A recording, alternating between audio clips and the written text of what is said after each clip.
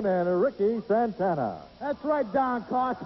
My main concern is directed at Mike Miller. You think I forgot how you busted my head open and put me in the hospital for 3 days? Or how you stole the belts from me and Brady? Or the fact that you tried to end my career by throwing something in my face? Well, boy, that's right, I said, boy, let me tell you one thing. When it comes down to D-Day and me and you are standing eye to eye, you're going to have to answer to me. I made a lot of predictions, Don Cost, in the past, and I backed every one. I'm making one more, and it's to you, Miller. And that prediction is pain, baby. You're going to pay. He means it. Yeah, he definitely means it.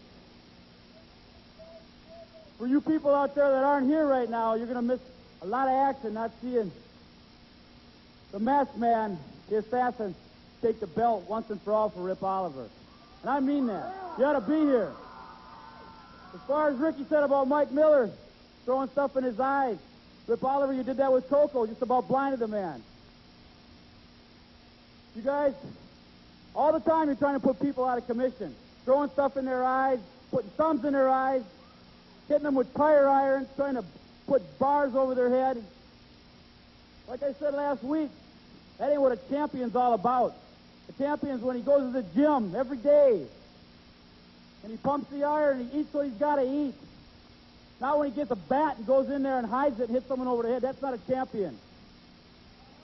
Said you got those things around your waist, Mike Miller and a Boudadine. Rip Oliver, you do too. It's only a matter of time before all the belts come back.